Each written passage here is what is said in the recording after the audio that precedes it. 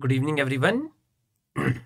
I hope I am audible and my audio and video is fine. So, can you just give me a quick thumbs up so that we can start talking about the preparation strategy for the NEET PG 2024 exam? I know a lot of you are apprehensive and a lot of you are not in the best of your mind because of the INI-CT results. So, we're going to try to talk about that also. So just give me a quick thumbs up whether the audio and video is fine, and then I will try to give you my perspective about how you should best utilize the next 3.5 months in the best possible way. Yeah, good evening, everyone. All right, so first, let us talk about a bad day after the exam and the result which is not as per your expectation. Some of you, the result might be as per the expectation, and you were not expecting much with the result.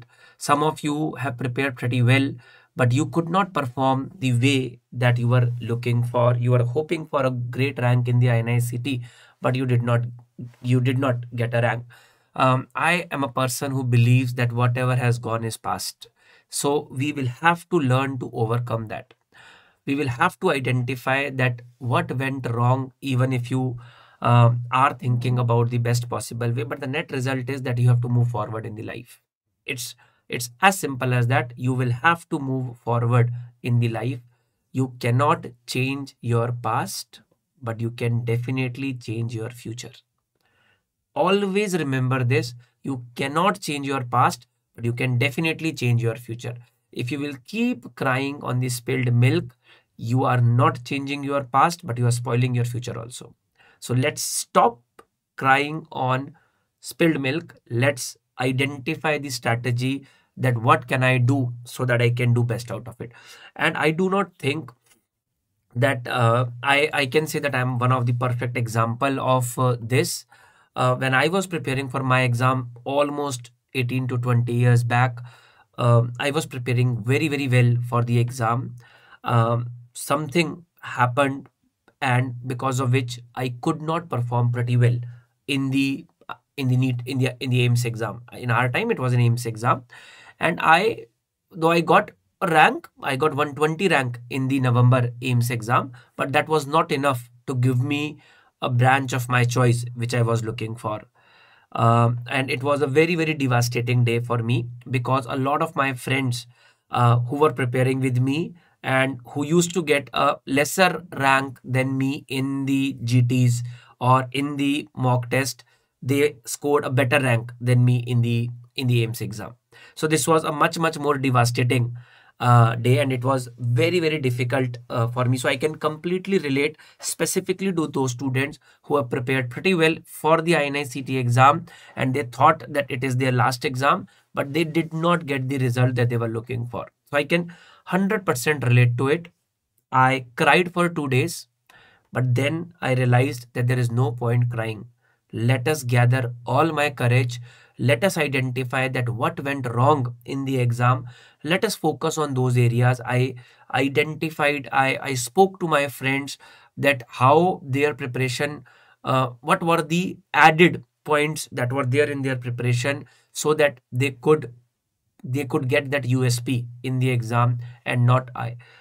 I realized that if you are not getting a rank in the exam, obviously the luck sometimes definitely plays a role, but more than the luck, it is the way that you have prepared for the exam definitely plays a role. And most of the time, it is secondary that you could not put up the way that the hard work should have been put forward. I mean, that is how my simple experience has been over a period of time.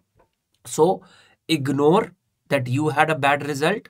Let us focus that you have around 108 days. Let's do the reverse countdown. Let's do the countdown. You have 108 days, and how you can utilize your 108 days in the best possible way. Okay. So what will I do? Now I'm gonna spend some time in doing some introspection, that what went wrong. Now there is a student who has given me a very, very interesting analogy or a interesting problem in this, and he said ki sir, the biggest challenge that I had in the paper was I knew the topic, but I think my knowledge was not that much deep, which was required to solve the exam.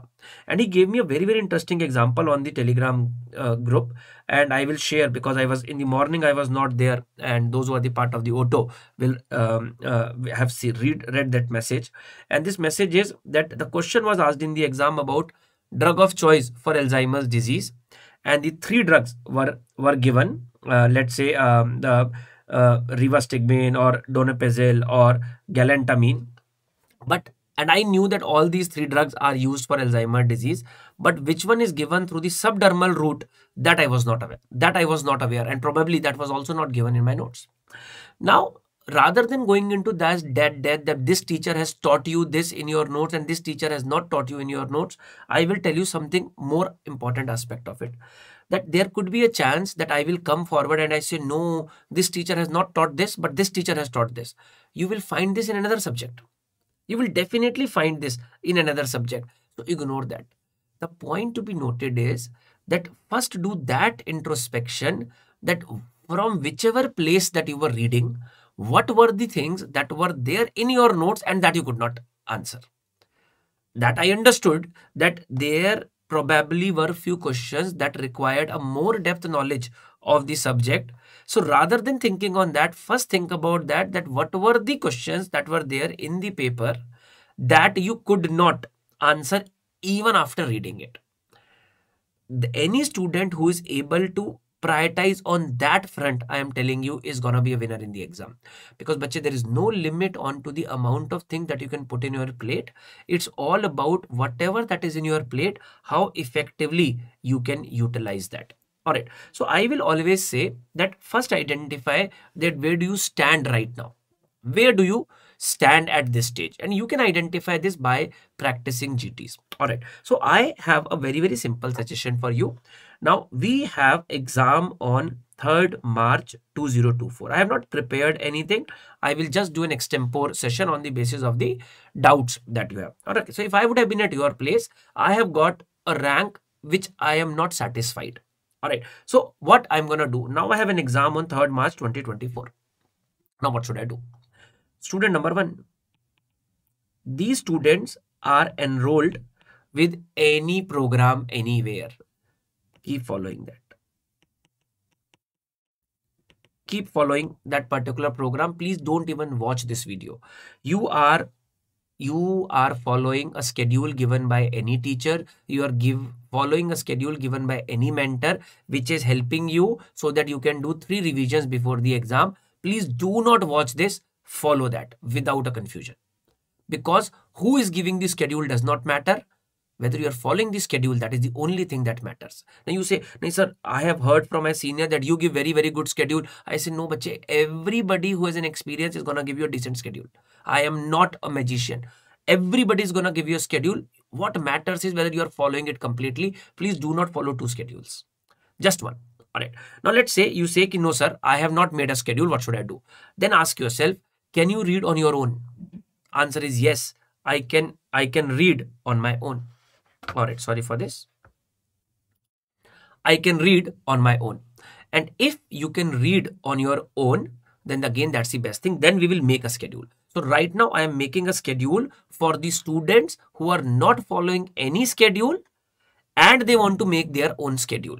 And imagine that they are starting from day after tomorrow. That means I am going to make it from 16th of November 2023 to NEET exam. And that is how schedule I'm going to make. And I'm going to make a completely extempore schedule that how I do over the period of last 18 years. Okay, I say, all right, 16th November. So 16th November to 30th of November, I have got 15 days. All right, 1st of December to 31st of December, I have got 31 days. Then 1st of January to 31st of January, I'm going to have 31 days. 1st of February to 29th of February, this is a leap year, so 29 days. And 1st and 2nd March, I have 2 days. And 3rd March is my NEET PG exam. I am exactly making the way that I would have made the schedule for myself. All right. So now I'm going to say, okay, 15, 30, 30, 40, 60, 29, and that makes 108 days. That is 108 days that I have.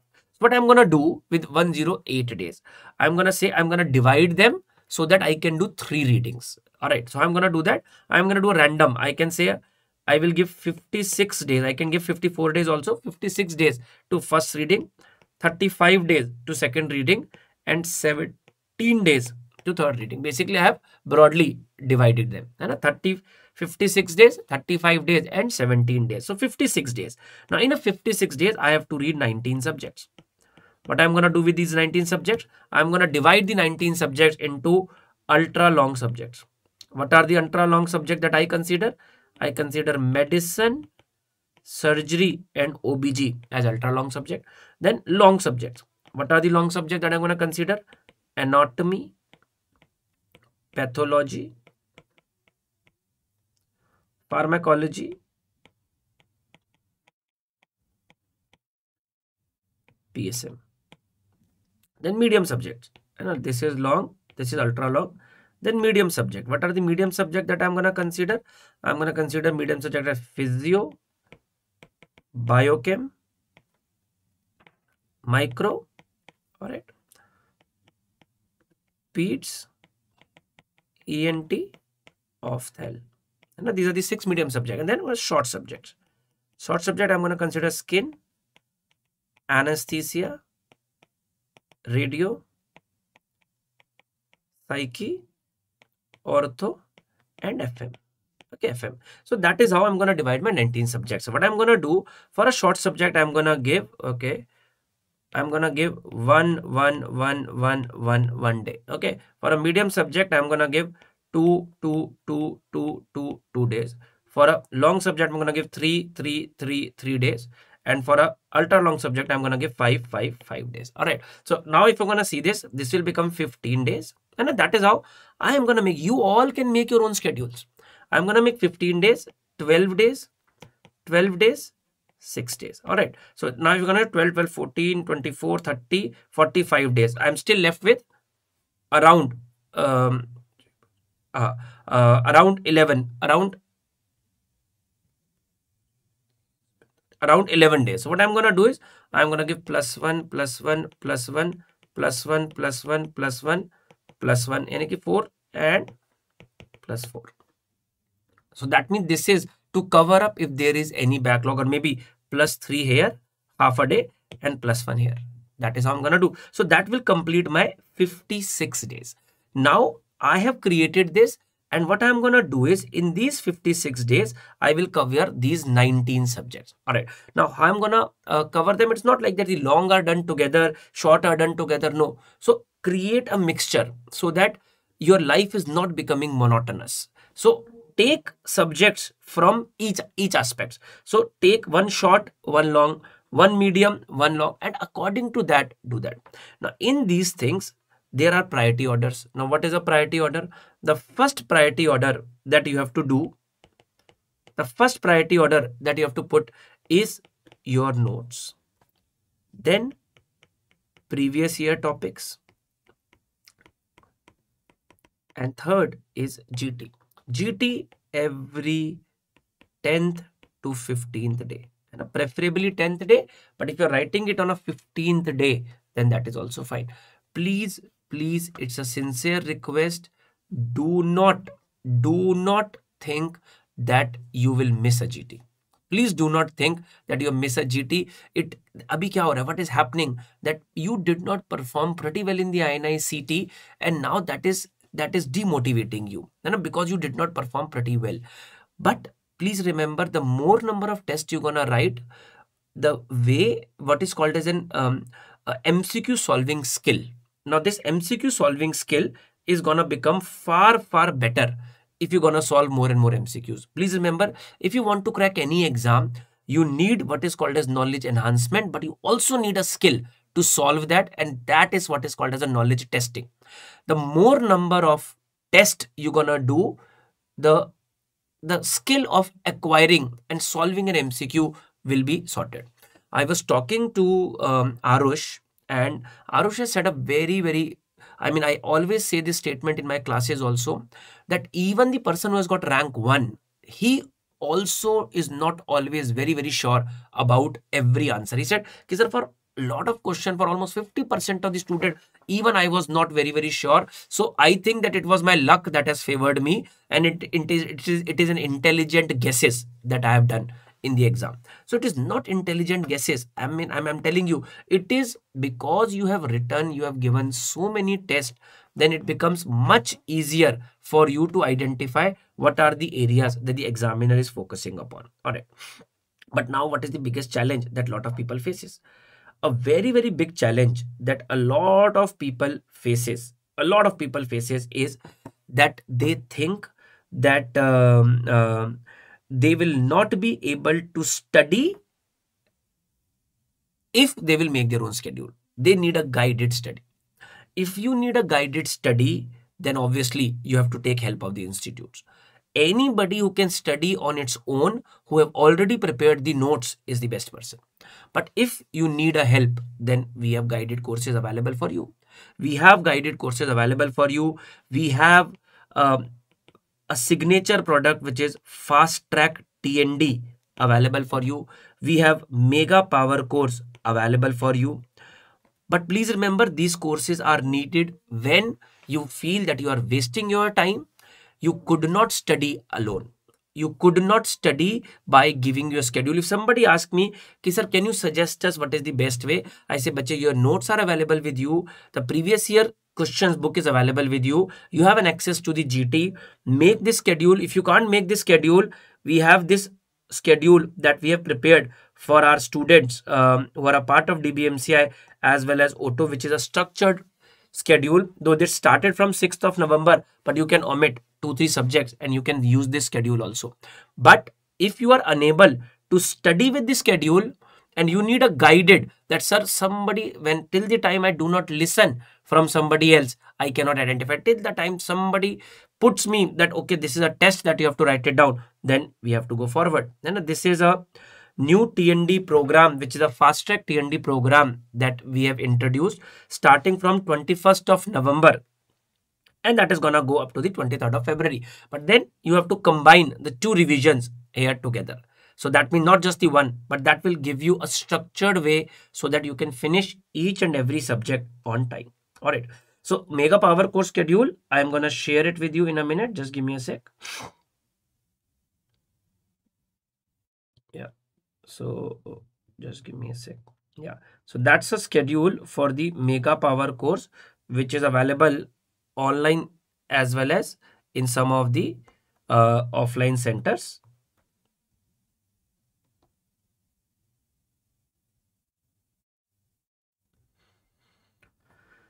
So that's a schedule for the Mega Power course. I will be starting this on 20th of November from the radiology, and 22nd of November is dermatology, followed by physiology, ENT. So there will be 26 days detailed sessions. I have the schedule available till 8th of December, but I'm going to share the complete schedule with you in a minute. Just give me a sec. All right.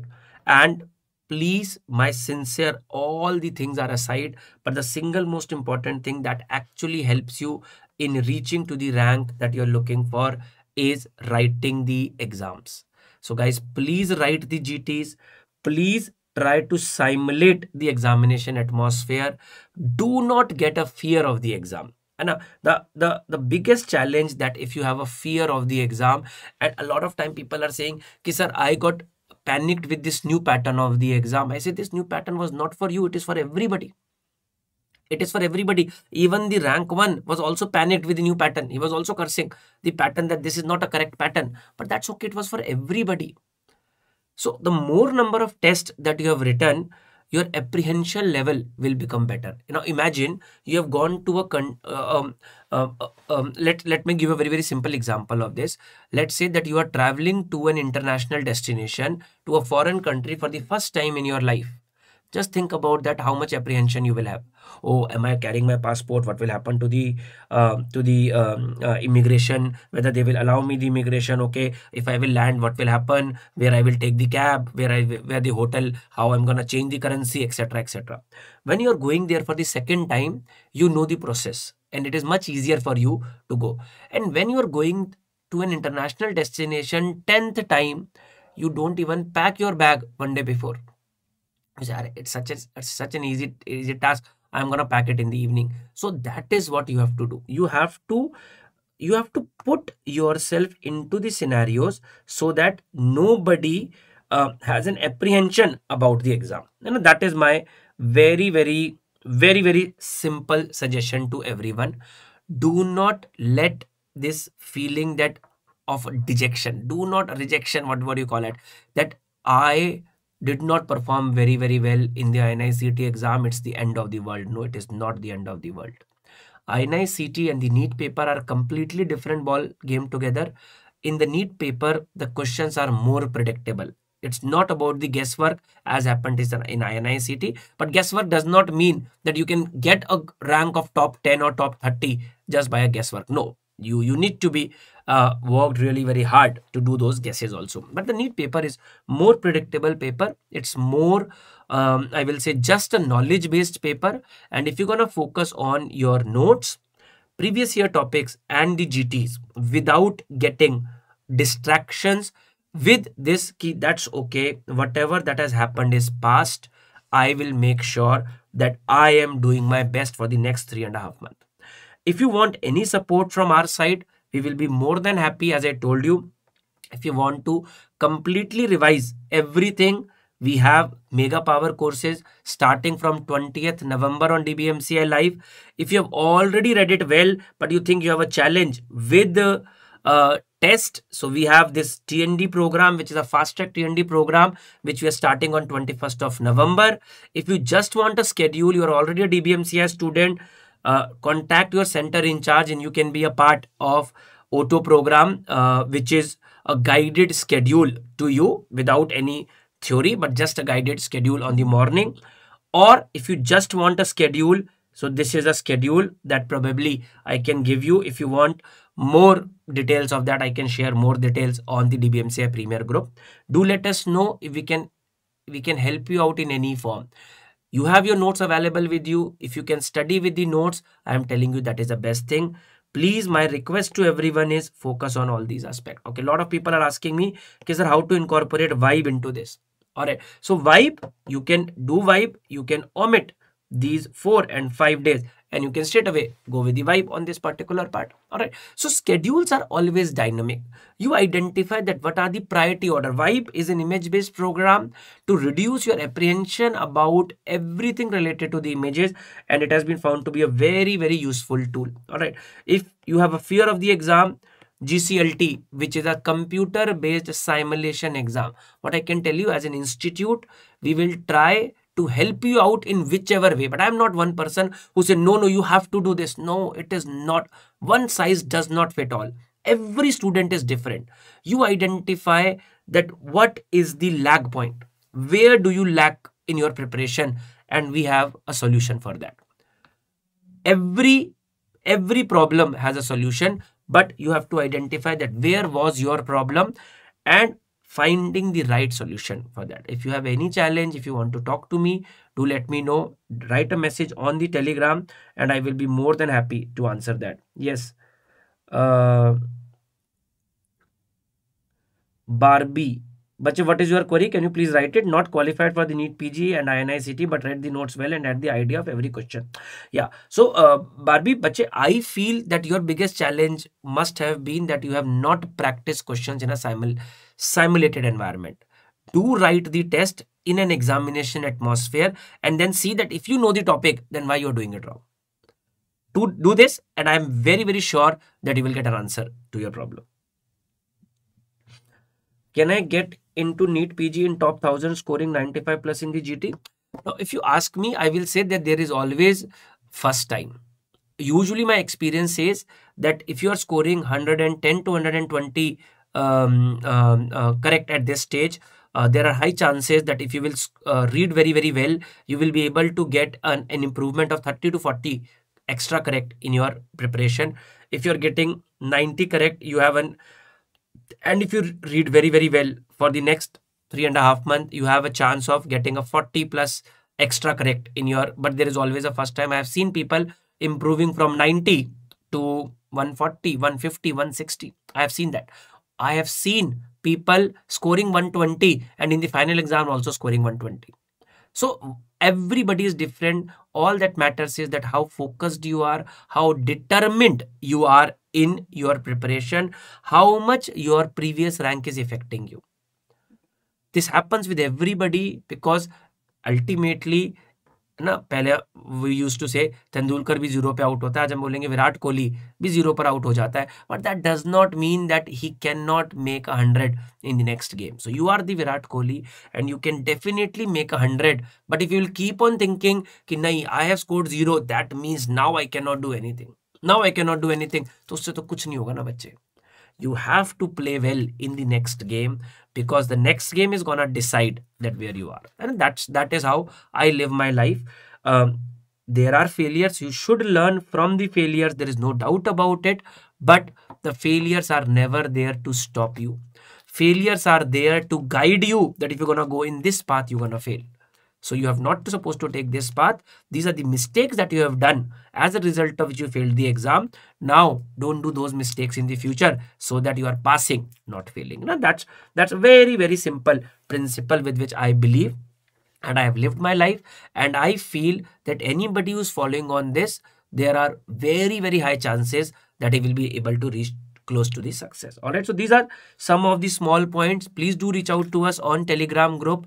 Please do let us know that if we can help you out in any way. Please ignore or stop thinking about the NICT result that has gone. Now let us focus. Let us identify that how I can use these 108 days in the best possible way to make myself proud, to make my teachers proud, to make my parents proud. You have to work so hard that you have never ever worked so hard in your life, and I'm telling you, you will be getting the rank that you're looking for. All right, chalo, take care, and that is all from my side. Do let me know if I can help you out in any form, in any way, and I will try my level best to provide you that support.